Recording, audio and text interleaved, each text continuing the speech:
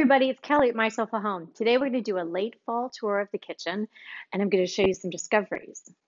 So there are two things that I really want you to take away from today's video. That holiday and seasonal decor does not have to be complicated, does not have to take an entire 3-day weekend to accomplish. It can just be little touches. And the other thing is use the good stuff. Use your pretty things. Even when I say good stuff, it doesn't have to be expensive stuff. It can be stuff that you've thrifted, but it's just really pretty things. Serve on silver trays and pretty platters and things like that. That is really going to make a difference in your decor. So, seasonal decor can be simple. You don't need bins and bins. Okay, it can be simply a bunch of feathers that you find someplace that sort of evokes some fall. It can be a few pumpkins put around in a tasteful place. It can be some fresh garland at Christmas time and maybe a bow, or maybe not even a bow. Just little touches put in the right spot go a really long way to transitioning your home for the seasons, for celebrating the seasons, and just making your house beautiful throughout the year. So today we're going to show you some ways that I accomplish that in my kitchen. When you look around, you see the whole tour, you'll realize that there's not a whole lot of seasonal decor in here. I have a couple of pumpkins and these feathers. These could go all, sort of all year round if you wanted to, and fresh flowers. That is really all I used for seasonal decor, up until Christmas. And then of course there's the Christmas tree, and we'll get to that soon. But today we're going to look at the late fall. And I want to just you to take into consideration the small amount of seasonal decor that I have, but taken together, it has a pretty big impact in my kitchen. Here's a great spot to talk about just popping in a little seasonal decor. When you look at this whole arrangement here, really the only thing that is truly seasonal is the little white pumpkin. I have some French books in a gray tone. This is a feathered duster that I just love. It's so iridescent. And then one of my favorite things to put around in various vignettes and whatnot, twine, string, so pretty, so neutral, so textured. It really adds a lot here. And then branches. Branches can go through all the seasons and they fill up space so well, and they're so inexpensive. I mean, obviously you can cut some from your yard if you had them. And even in the springtime, I've done this. I have added tiny little flowers, little silk flowers, and glued them on. I have a blog post about that. And that transitions these from looking like fall branches into, budding spring branches. So if you take this whole area here, the vignette and the branches, really there's one thing that screams fall, and that's that pumpkin. If I took that out and I put in some sort of Christmas ball, maybe a shiny bright or something like that, or I put shiny brights in here in replacing the twine, took away the pumpkin, I could transition easily for Christmas, and it would take me, maybe 3 minutes. So I'm holding on over here because this latest discovery makes me absolutely weak in the knees. So I found this trophy at an estate sale recently, and I saw it from across the room, and I started running towards it. And I was imagining somebody else grabbing it by the handle before I got there. I think I might have dove on it and then sort of done a roll onto the carpet, but it's no worse for wear. So here it is. It's from 1931. It's from the St. Louis Horse Show. And there were horses in my previous life. As a teenage girl, I did ride horses, but I'm not, I definitely would not have won a trophy like this. So, but I'm so excited to have it. I just absolutely love it. And I love the history of it.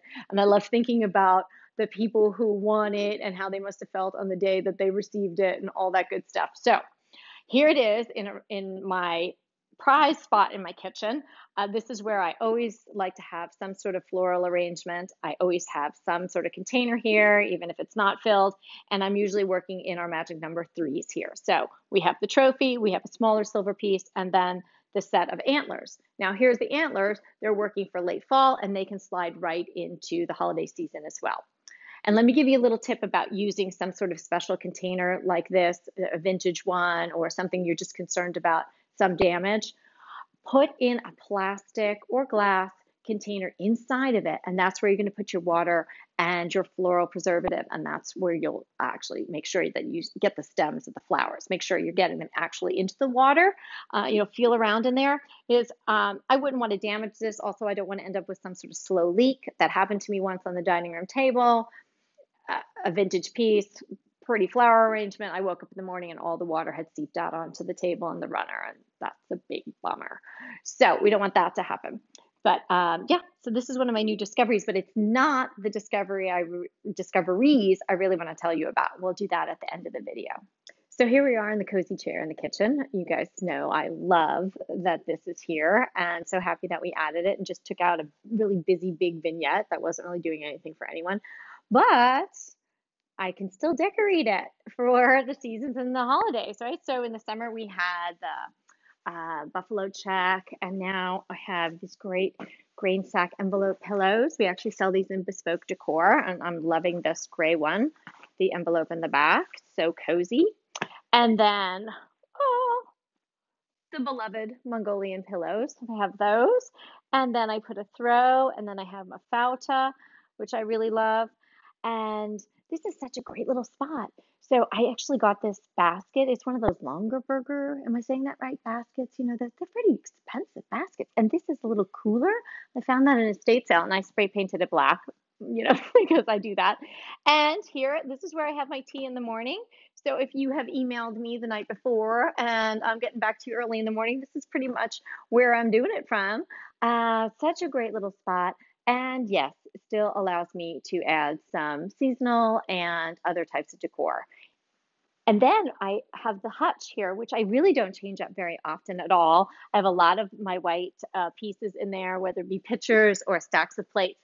But I did this year to switch it out. For the fall, I took the mothballs from the top and I replaced them with Cinderella sized pumpkins, spray painted white. So those aren't real pumpkins, those are faux that I spray painted white. And I put them in the top of the champagne buckets, which I thought was kind of fun.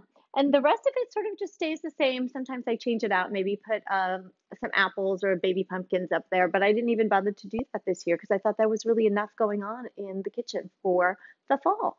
So in here is where I found the discoveries that I've been talking about. So not in here, in here. What? It's kind of spooky and fallish, isn't it? This goes to our basement, which is still kind of really scary and not completely organized, so I'm not showing it to you. But there's a middle spiral staircase that goes down to a stone basement down here. And in the walls in here is where we found these things I'm going to share with you. Okay, so now I'm going to tell you about the discoveries. Okay, so in that wall cabinet, that secret door that leads to our basement, we had to do some electrical work. And while we were digging into the wall, looking for some wires and whatnot, we came upon that sound. And then we pulled out one of these bottles. Isn't it cool? So I've hardly cleaned it up at all. I just kind of rinsed it off because I kind of just wanted to just have the dust of ages on it. It's still got the cork in it. And then this other one was with it, and this was obviously a medicine bottle. It says Owl Drugs, and it has the owl with the RX on it. And then this, I think, was an inkwell, don't you think? You stick your pen in there with the ink.